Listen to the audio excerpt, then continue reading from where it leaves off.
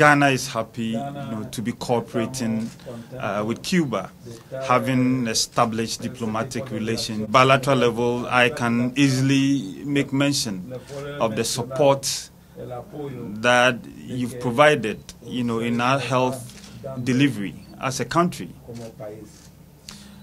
Almost everybody acknowledges that in terms of healthcare, Cuba is the leading country, providing access to healthcare for your citizens and also exporting through your medical brigade to countries that need your services. Ghana is fortunate to be having this arrangement with you, where you've sent so many medical doctors, to help us in areas where we lack such doctors, to help in the delivery of healthcare.